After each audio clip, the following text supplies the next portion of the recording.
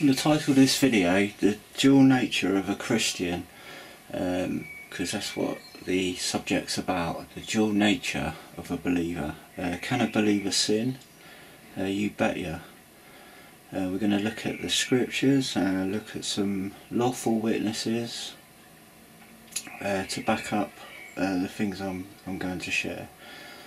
Hopefully I'm going to share some experience that I've had and some outlay some things which I hope and pray will be edifying and simple to understand.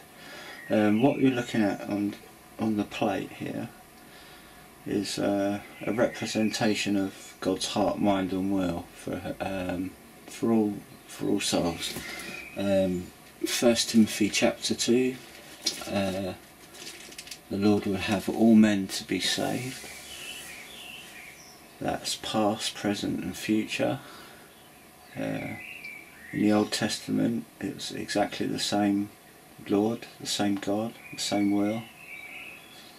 So we're looking at all the souls all in one place rather than spread out over time. In the centre is a representation of the saved, and in the orange ring, and all those on the outside are unsaved.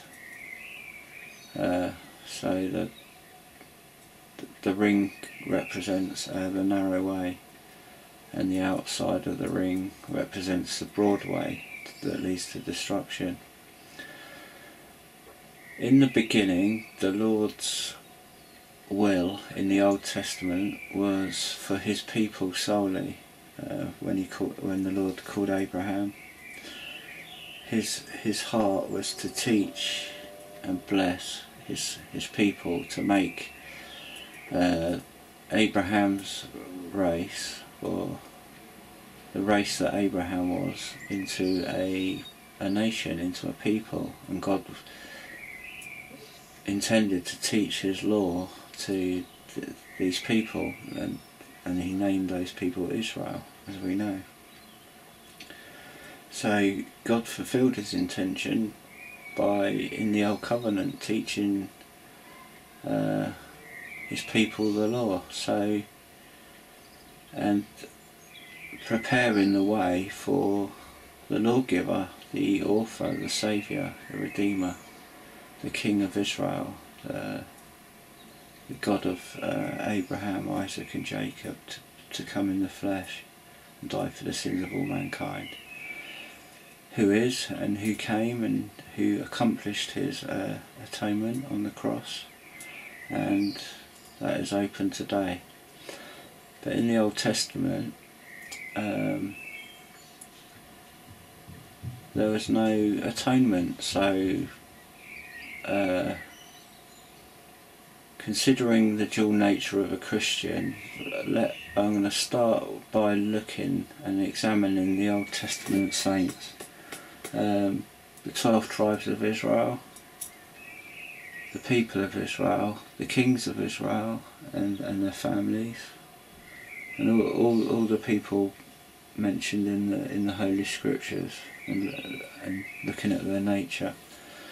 So we have the Lord's heart, mind and will was for Israel, for his people, the Jew first, and then for the Jew to share the word with the Gentiles, or the rest of the world.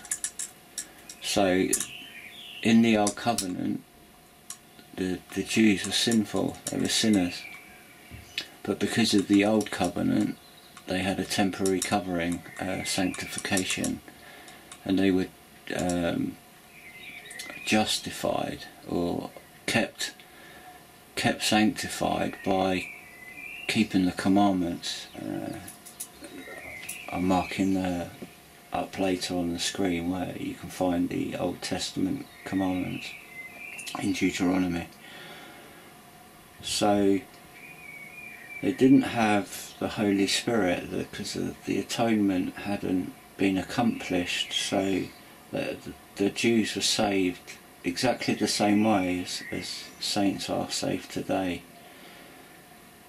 But to keep their anointing of the Holy Spirit, they had to be obedient to the commandments. So they weren't born again, but they were justified. Abraham was justified by faith, by believing in the promise, believing in God and his faithful promise. And Abraham would have believed in Jesus Christ. Moses believed in Jesus Christ and the faithful promise. All the prophets believed in the Lord Jesus Christ and the atonement to come. And that's believing in the atonement to come is what saved Israel. So in the Old Testament we have the saved believer, and then the ungrafted backsliding Jew with the rest of the world. So the Israelite was either in fellowship, keeping the commandments, or he'd fallen out of fellowship and he wasn't keeping the commandments, and he was under condemnation, under curses. So let me get a piece of paper, because I've got a... Right. We can see there, we've got 3 circles. Okay. So each segment is a dispensation. So we have the Old Testament dispensation,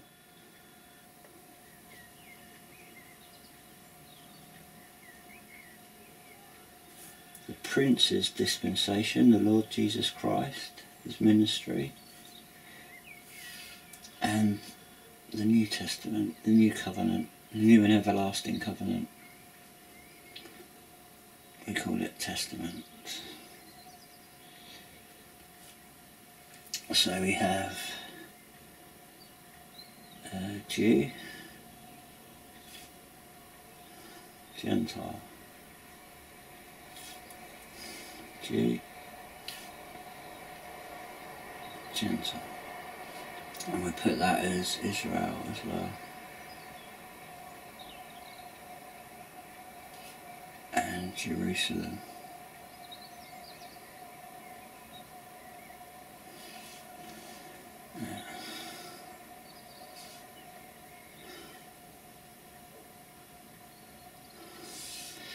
So, in the Old Covenant, we had the Jew first, the Gentile second.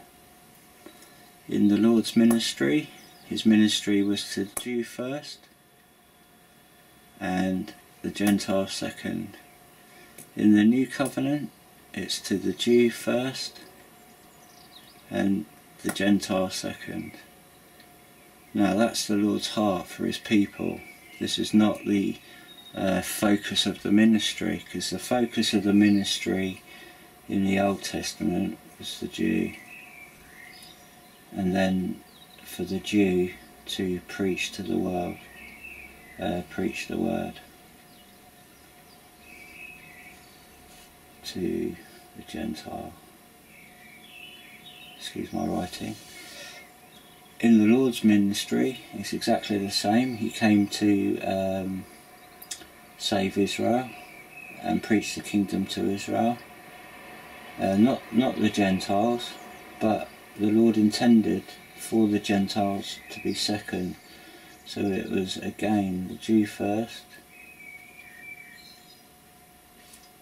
the Gentile followed.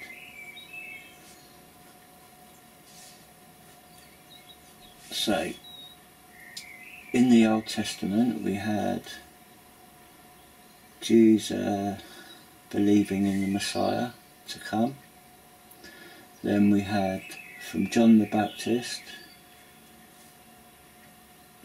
to Jesus' ministry, we had the Jews repenting, waiting for the Messiah to come, and then waiting for the faithful promise of the Holy Ghost once the Lord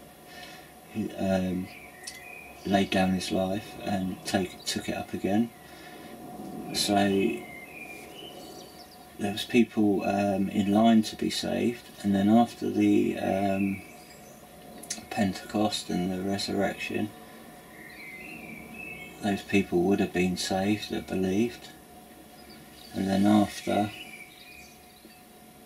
there would have been those who would have believed after the gospel was preached would have believed also. So the transition from the old covenant, the fulfilling of the new covenant, and then the opening the way. So the focus then is still the Jew first, the Gentile second, but the focus is the Gentile first and the Jew, because it's the gospel's now to the Gentiles. So it's still to the Jew first and the Gentile second, because that's the order. Israel, the bosom, the rest of the world. But the focus today is to the Gentiles. But the gospel, the heart of the Lord is always for the Jew first, the Gentile second, because the Lord's a Jew. So the Prince's, the Lord Jesus Christ's ministry was for his own house. So he came to save his own house, and then after he saved his own house, or those that believed in his own house, the gospel opened up to the Gentiles, just like it would have once a faithful Jew keeping the commandments would have proselyted to a Gentile to hear the word and believe also. But the Gentile wouldn't have been able to go into the temple, but the Gentile would have been able to go and worship in the outer courtyard. That was the plan, that was the purpose. So it was the Jew first, and then anyone outside of Israel could be saved, or could be sanctified, and would have been saved if they would have continued faithful and believed in Jesus to come, like the faithful Jew, like Moses, like David. If there's Gentiles in that day that would have believed also, they would have been saved. When they died, they would have gone into Abraham's bosom, so that there would have been a twofold holding, spiritual holding place, and there was a division there, as we know from the scriptures, Abraham's bosom, and we know that the poor man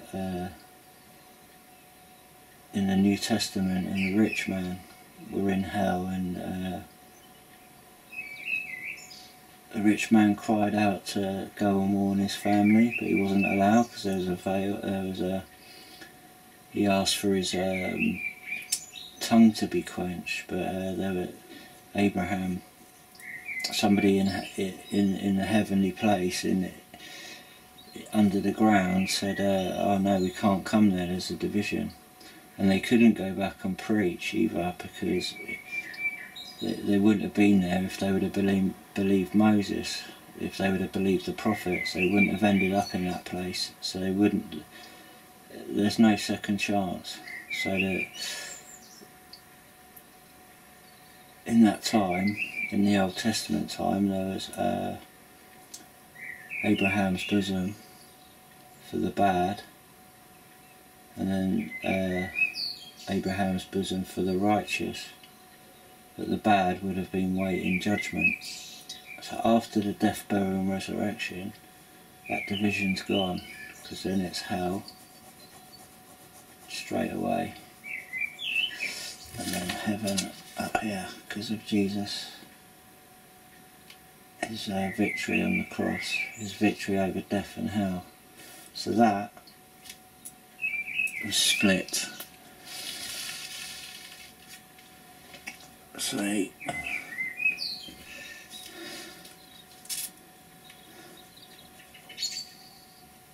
we have it. And then in the New Testament it's the same. You either believe and you go straight to heaven, or you don't believe and you die and you go straight to hell.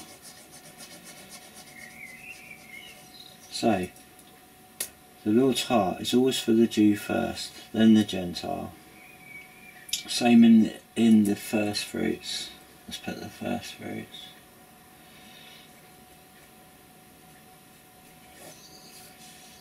Then the New Testament saints, Old Testament saints. So I wanted to establish that just because of the nature of Israel, and to show that it's still the same today. There's no difference, only in the fact the Lord Jesus Christ, his advent and his finished work, which ended the Old Testament and opened up the new and everlasting testament, new and everlasting covenant. So, as in the days of old, all the seed of Israel, let me read the scripture, Deuteronomy chapter 25 verse 13, Thou shalt not have in thy bag divers weights, a great and a small, thou shalt not have in thine house divers measures, a great and a small, but thou shalt have a perfect and just weight, a perfect and just measure shalt thou have, that thy days may be lengthened in the land which the Lord thy God giveth thee. So, to the Old Testament saints, left to their own devices, because we know from the seed of the sons of Israel they were sinners, and there was a pecking order, there was iniquity, there was pride, there was resentment, and just like there was in nature, in the apostles, and if you look through all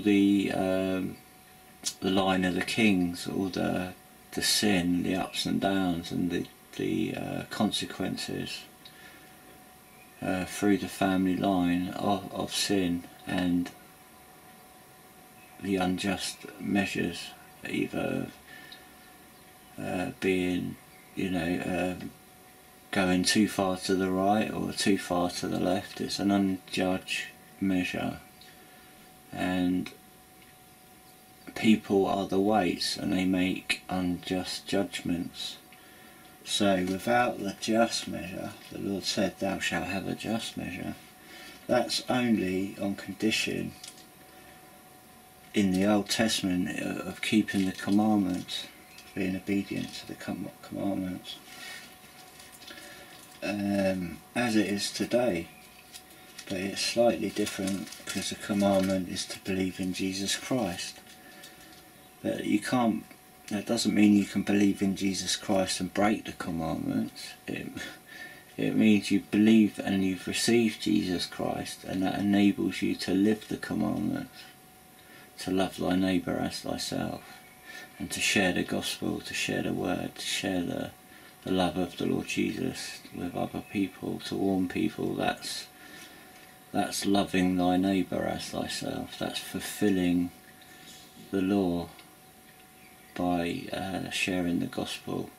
The Lord said, go out into the highways and byways and the hedgerows and invite people in, so his house may be furnished with guests.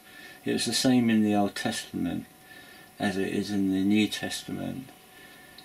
That's how we make a just measure, because we have the Lord, we have the love of God, we have charity, we look on people how the Lord looks on people. He is not a respecter of persons, and we know that charity seeketh not its own, doesn't seek its own glory or own boasting. It does things purely for love, for doing it for the right reasons. and it doesn't vaunt itself, it doesn't boast. Unlike the flesh, unlike mankind, it's full of sin, so it's either one measure or the other measure. Mankind can't get the balance because he doesn't know Christ.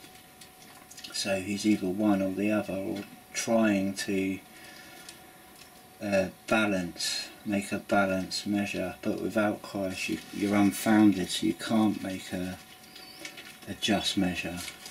In truth, you can imitate it, but denying the Lord is the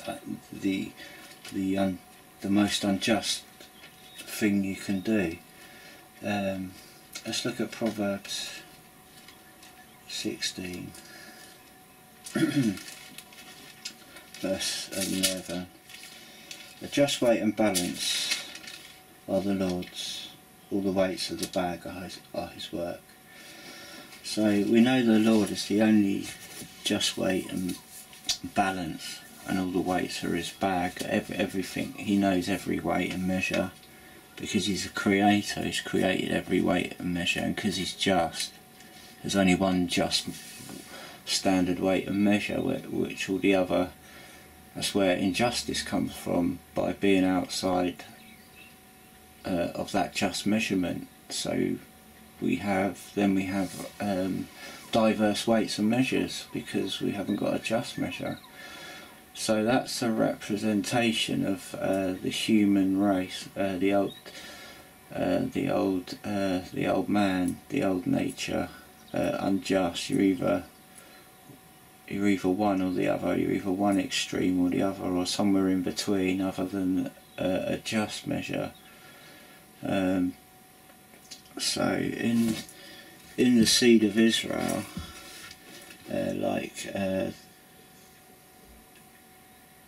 Judah, and as the tribes grew, Judah apostatized, and if you noticed, Israel always backsliding, always falling away. When Judah, when they went into captivity, Judah learned, the tribe of Judah was accused by the Lord of going a whoring after Babylon and picking up bad habits, and that caused the rest of Israel to follow suit and sin, and that's where the problem started, because the big brother went astray, and of course the little brothers followed, and that's when there's a lot of sin problems in Israel, and that caused a lot of problems to the lesser tribes, the smaller tribes, because Big Brother was out of the way. It affected it all the seed down the line. So we can see in the Old Testament that the old nature, and that nature is exactly the same today. The same sins of those days are quite possible. They're in the hearts of man in these days. I'm not saying they're in the heart of a believer, because a born again believer has tasted the just measure. So tasting the just measure, you don't want to taste the unjust measures. Although you sin, you don't go out of your way to like sin, and you certainly, we have the hindsight of the Old Testament Israelites who perished, who got judged very severely as a warning.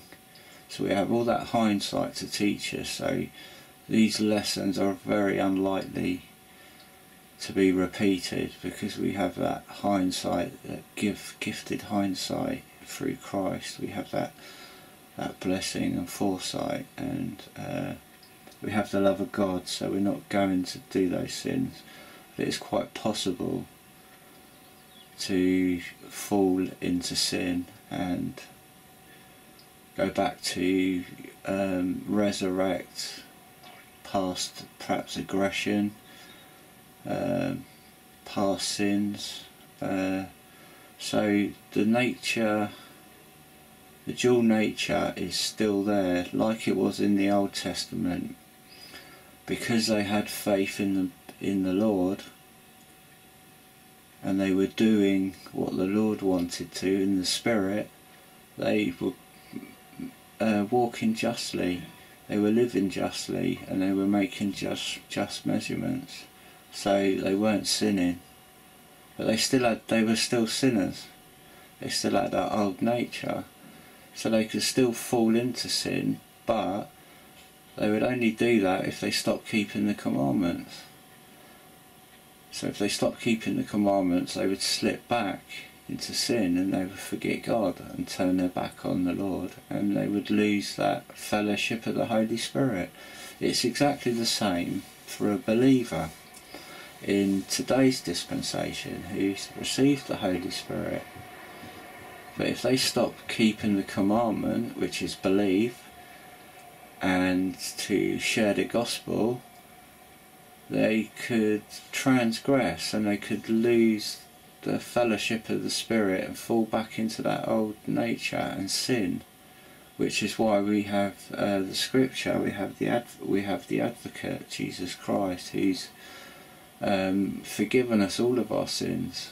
He's appropriated his atonement and washed all our sins in his precious blood, his holy blood.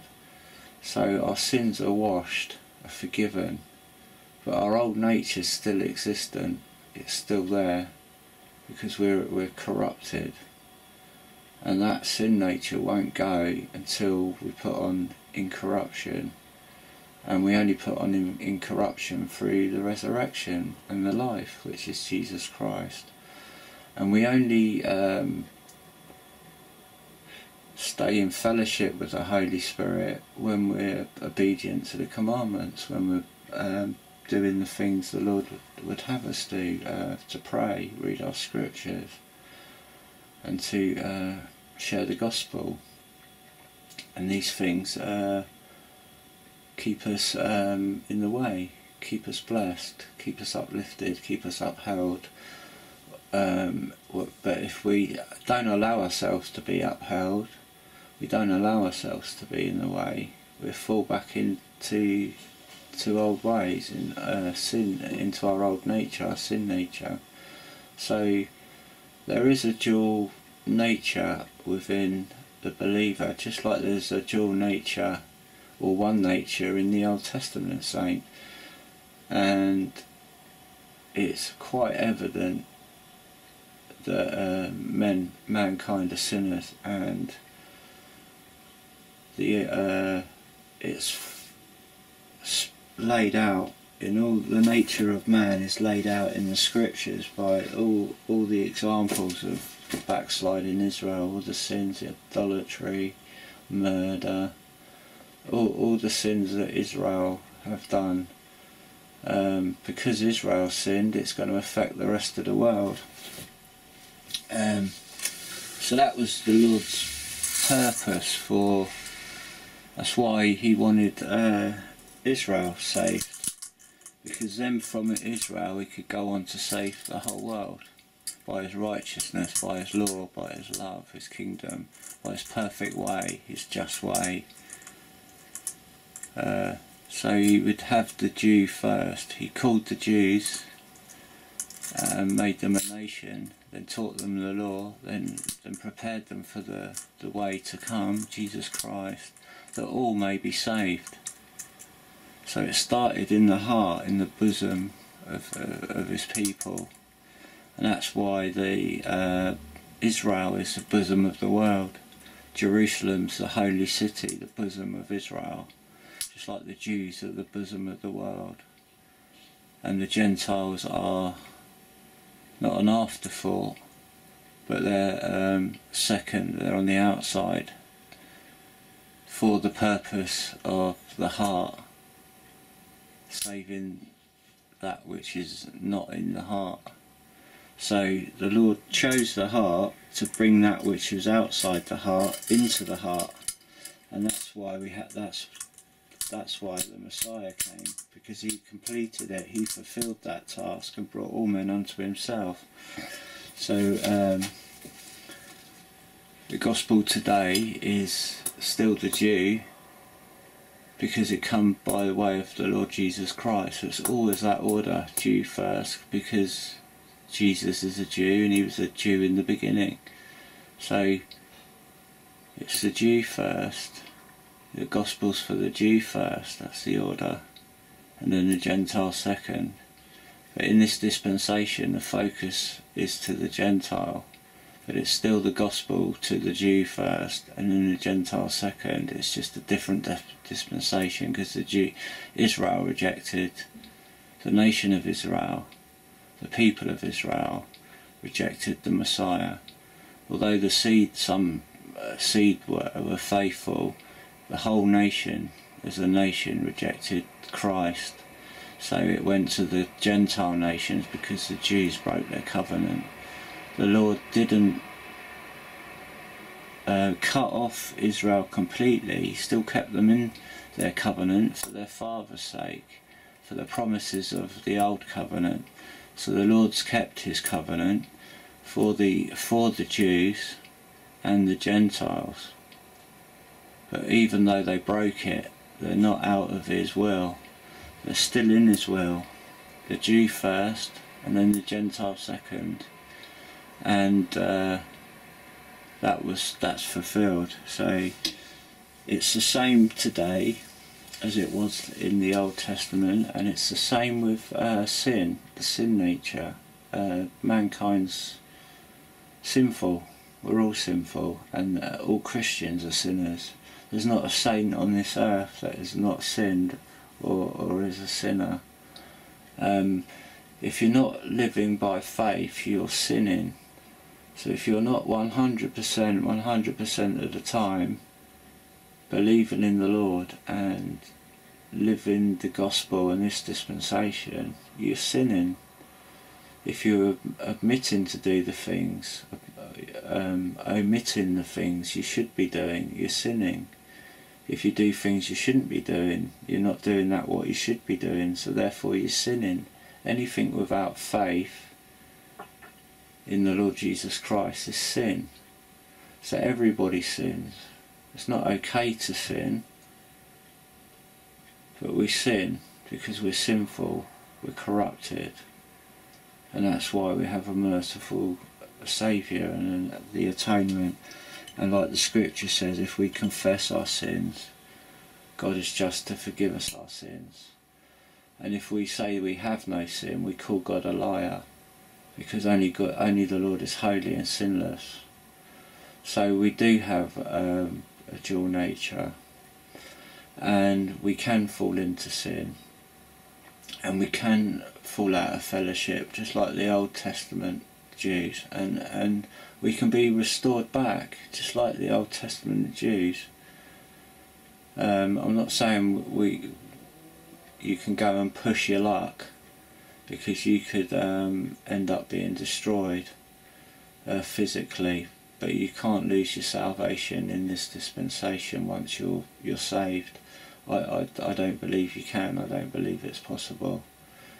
I don't believe you would. I'm not saying it isn't possible, but I don't believe you would or you could. And I don't think the Lord would save somebody and then allow them to lose their salvation, because otherwise we'd have all lost our salvation. The Lord died once to save us once, forever. But we do sin. So that is basically the dual nature of a Christian. That you can see the examples in the Old Testament saints. You can see the example in your family. You still got that. You're still the same person, although you've received the Lord's righteousness. You're still that same sinner, but you're now living with the Lord's righteousness and in the Lord's righteousness, for the Lord's righteousness, to keep you out of your sinful nature. So you're living in the Spirit. You're not living after the flesh. So you can live for the Spirit and stumble in the flesh, but continue on living in the Spirit. And then, because we sin on a daily basis, so if you're living solely for the flesh, you're not living for the Spirit. If you're living solely for the Spirit and temporarily falling down in the flesh, in your old nature, and confessing your sin, that's not living for the flesh. If your focus is Christ and the gospel, you're living for the Spirit, but you will sin. So if you sin once, that doesn't mean you're living for the flesh and you've lost everything. That means you need to confess your sin and continue on living for the Spirit.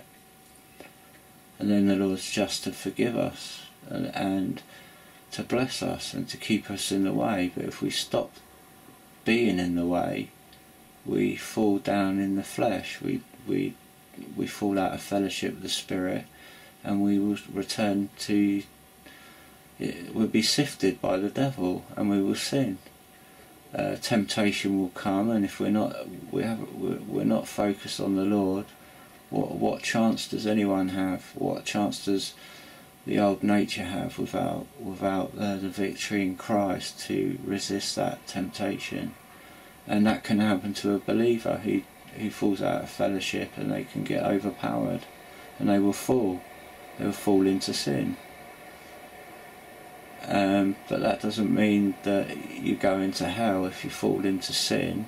It means you need to be restored. You need to go to the Lord, and you need to confess and say, Lord, I've made a mistake. I'm sorry. I want to continue. I want picking up, and the Lord will pick you up, because He's faithful to His promise. His atonement's complete, so He will restore you. He's faithful to His word. He's given us a lawful witness.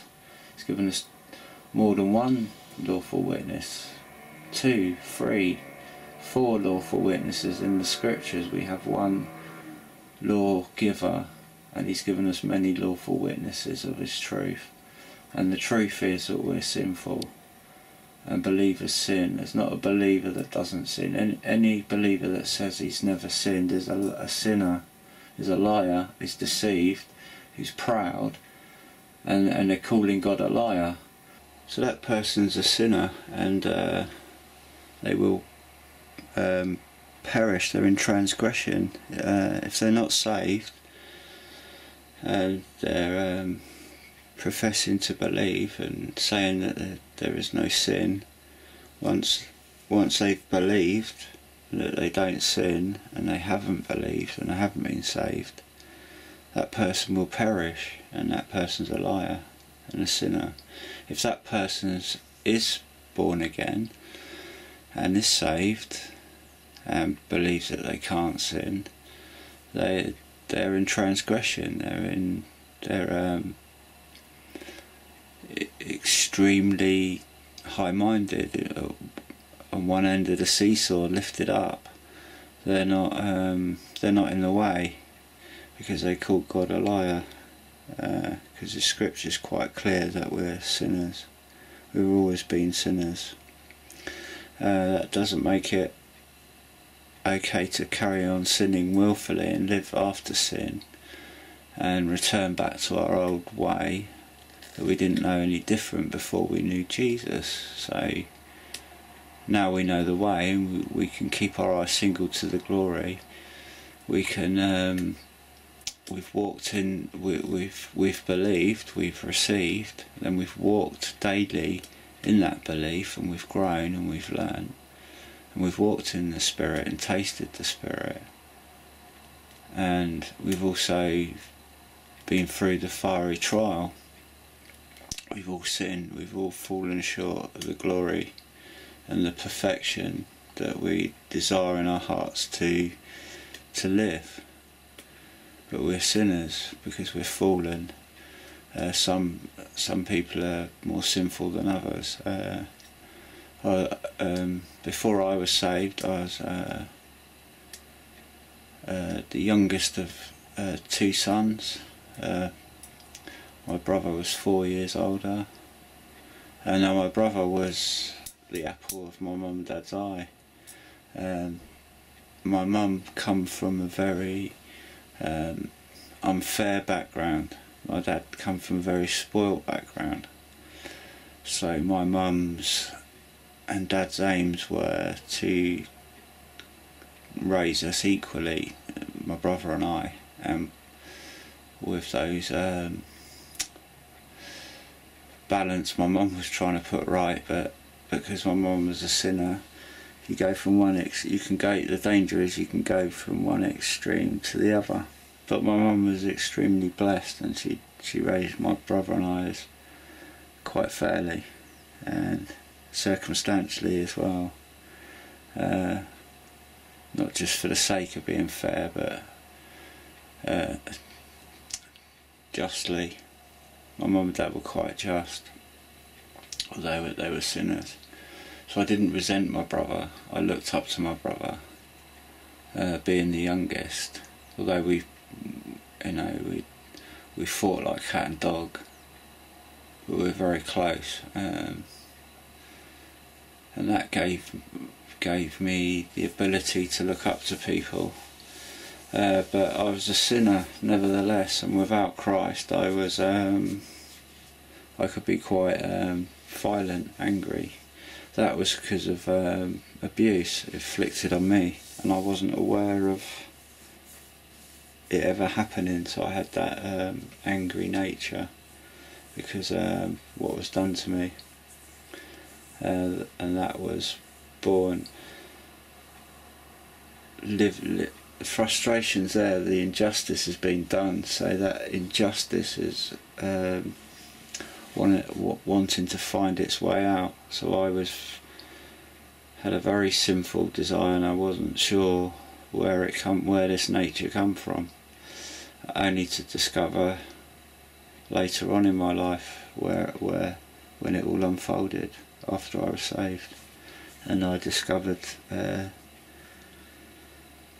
what the Lord had atoned for, what the Lord had helped me live through and overcome and understand and grow in my understanding, in my walk with Him. So I knew I was a reprobate, a sinful person. I didn't know why, but I was, and I knew I was. And I lied, and I done things my own way, and I would have a self-destructive nature, addiction, abuse, just to cope, just to switch off and cope with pain and frustration and things I didn't understand what were going on in me. So after I was saved and received the love of the Lord and the love of God the Father, believing in His Son, tasting that joy in the Holy Spirit, I had the contrast. Now I had Christ. Now I could live for the Spirit, but I still had that old nature, and that old nature soon returned when I'd stopped doing the calling on my first love. Because after I called on my first love, the Lord Jesus Christ, and was saved, I didn't think about tomorrow or the next day, and I didn't realise, I didn't even consider that I had to continue praying, continue studying, continue walking, continue growing in that fellowship.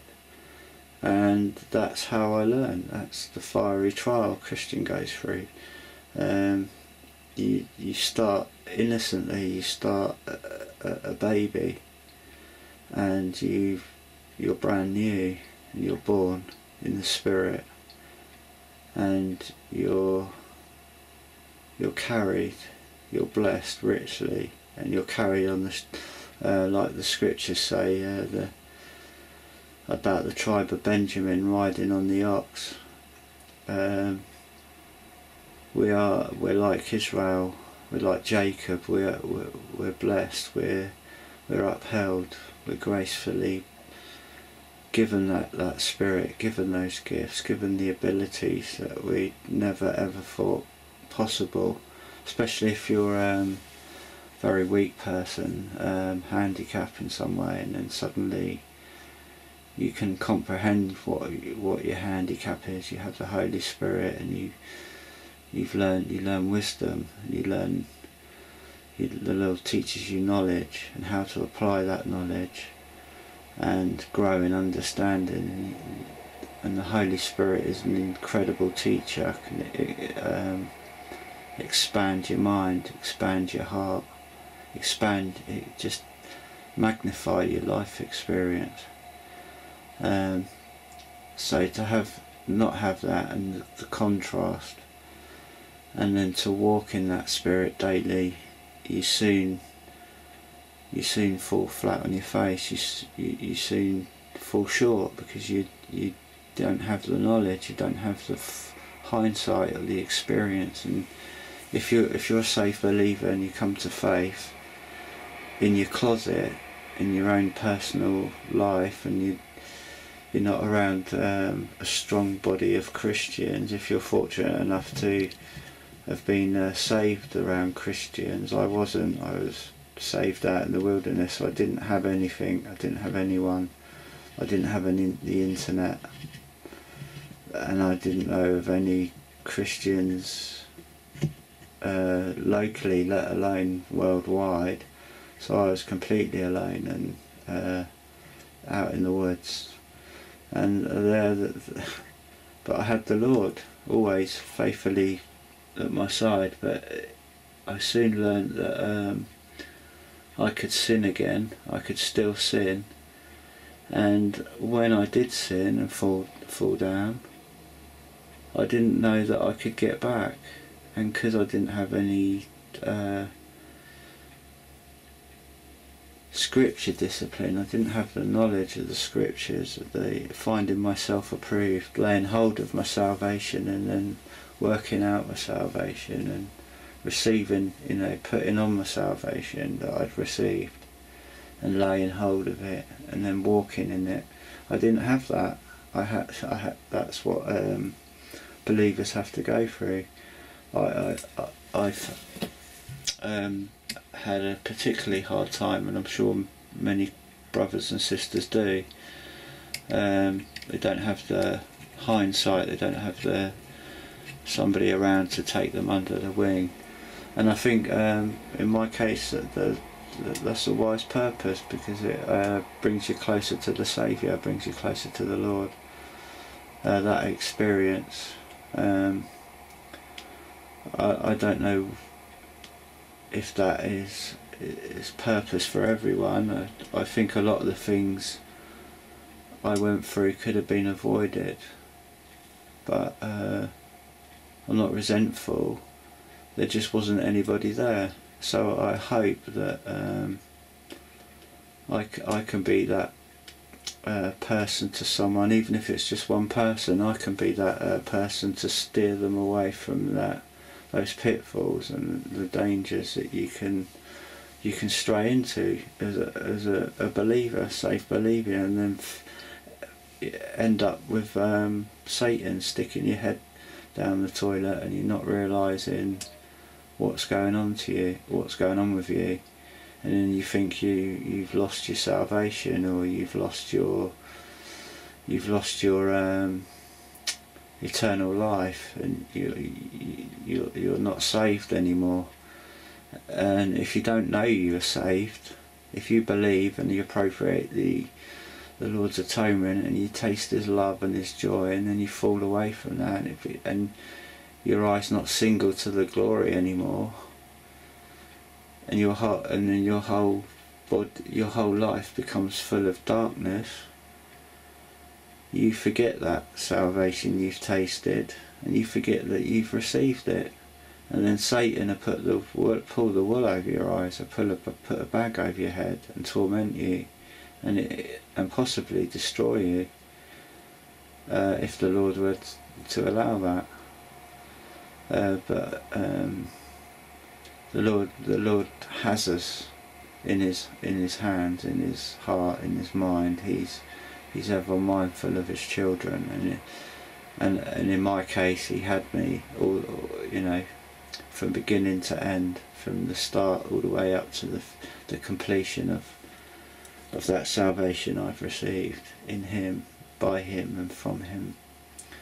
So if you are a sinful, backsliding Christian, and you're out of the way, and you think you've lost your salvation, you can't lose your salvation. You're just a prayer away, and the Lord can bring you right up to speed in a jiffy, just as quickly as you can pray, as quickly as the Lord can answer. And he does answer instantly when it's humble and it's a right prayer, a righteous prayer. It's always instantly answered, unless it's something complicated and something you have to wait for. But usually when you're in need, the Lord's there to answer your prayers. So we can sin, depending on your family background, but depending on your environmental circumstances, you come with a nature. You come packaged with all your baggage. Now you might be walking in the Spirit and not, and that baggage is covered, and that's a shadow, and that's not something you're walking in. You're walking in your new spirit, your new nature, your new creature, and that old nature is just a shadow on the ground, because you're now walking in the light. You're walking by the light of Jesus Christ. But you can turn from that light. You can stumble, you can become inactive or despondent, or there's so many different tests and trials you can go through that you could turn away, or take your eye off the prize, take your eye off the glory, and you can fall into sin, or you can stand there looking into sin, in an instant. It can happen momentarily, just like a blip. I think as time goes on as a Christian, the Lord establishes you, he stabilises you, he makes you more resilient, he makes you, through your trials and experience, he's chastised you, and he's disciplined you, and he's led you and brought you this far, and he's done that through his atonement, through the sanctification of the Spirit. What you've received is what you're realising, is what you're realising on a daily basis, that victory, that victory which is complete, and that victory which is you're receiving on a day-to-day basis. But on a day-to-day basis you can fluctuate. You could be down the shops, and you could get barged in the queue, or taunted, or some contentious eruption outbreaks, and you could lose your rag just for a moment, and then you could confess that in the next moment and be back in fellowship with the Lord. Or you could fall down flat on your face and then feel so ashamed for sinning that you won't confess. You don't want to go and face it. You would rather stay in the darkness, so you'll remain in your sin, and then one sin will lead to another one, and the more you sin, the less likely is you're going to get up and pray. So you'll get caught in a rut, and the Lord will leave you in that rut. But he's outstretched, and he wants to pull you out of that rut as soon as you slip into it. And as time goes by, you don't fall in those ruts. Your foot's just perhaps sliding, and then you avoid it, and you avoid the old pattern, because the Lord's given you the victory over it through perhaps some things need trial and error, other things are just taken away instantly. I had an illness to understand, and once I was saved, that illness, that disability, the symptom severity was severely reduced just for being saved, but I still had that disability. And then over time and understanding and knowledge, I kind of outgrew it, but that was by the grace of the Lord. It wasn't instant. Although I received it instantly,